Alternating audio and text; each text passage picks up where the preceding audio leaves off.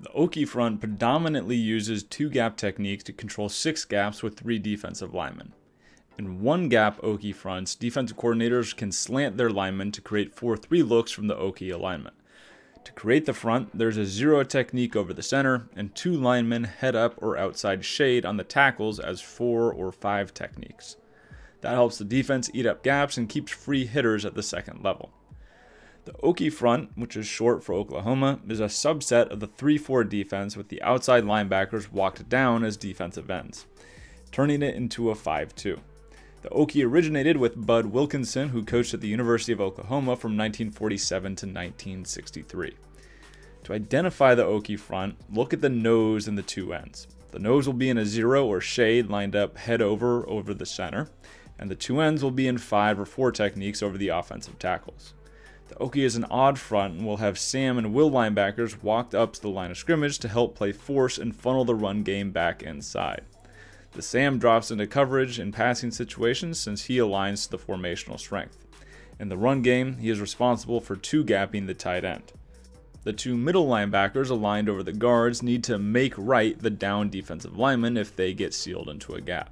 The Okie Front is an effective 3rd and long defense that allows defensive coordinators to drop 8 players into coverage or work specialized blitzes and stunts from the outside linebackers at the line of scrimmage, with 3 defensive linemen controlling their gaps up front. That allows more players to drop into coverage if needed. Since linebackers are unprotected from the guards, defensive coordinators will stunt their front 5 to prevent guards from immediately climbing to the second level. This is partly by necessity, but it turns a vanilla look into something different from snap to snap. That keeps the 2 linebackers clean and can force the offensive linemen to turn their hips and let linebackers fill. As mentioned above, the Okie Front leaves the linebackers unprotected if there's no use of slants or stunts. That allows the offensive line to work double teams inside and get free access to linebackers.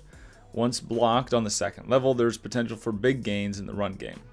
At the higher levels, the Okie defense is predominantly a 2-gap defense where defensive linemen have to control 2 gaps.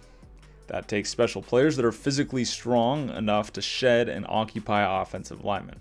The nose tackle in particular has to be able to withstand double teams and occupy blockers in the middle of the line to enable linebackers to fill.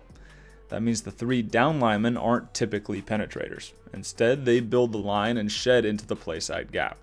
If teams don't have true 2-gap players, they'll often involve more slants and stunts into their defensive play calling to create a scheme that's more 1-gap than 2-gap.